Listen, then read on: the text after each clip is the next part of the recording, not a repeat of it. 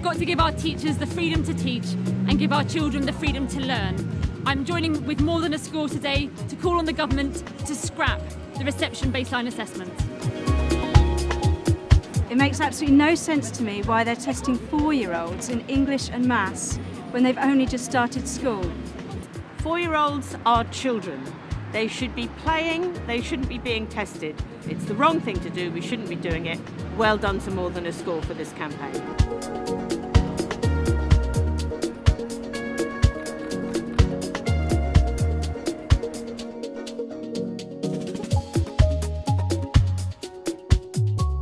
The last thing I want is for her to be sat down for 20 minutes to do a test which has no basis and which has no benefit. It's not going to benefit the parents, the teachers, or the children.